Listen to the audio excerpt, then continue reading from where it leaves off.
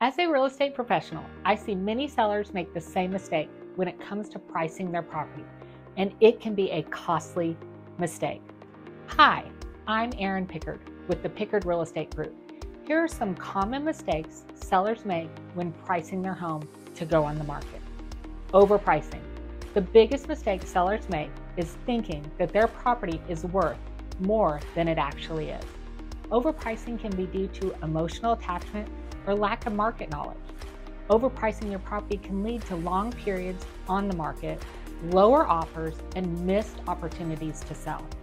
Another is ignoring market conditions. Real estate markets are constantly changing. That is why it is so important to know what is happening locally in your area. I also see sellers not considering their competition. Take a look at what surrounding properties in your neighborhood are selling for. Be sure to look at the condition, upgrades, age, the lot size, and the views. This will give you a good idea of what buyers are willing to pay for a property like yours.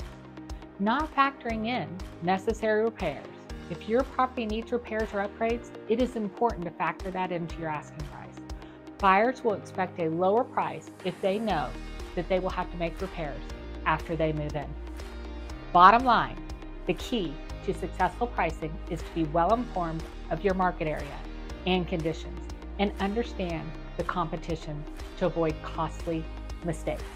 Connect with my team and I so we can give you a complete analysis of the market and your home value. I'm Erin Pickard with the Pickard Real Estate Group.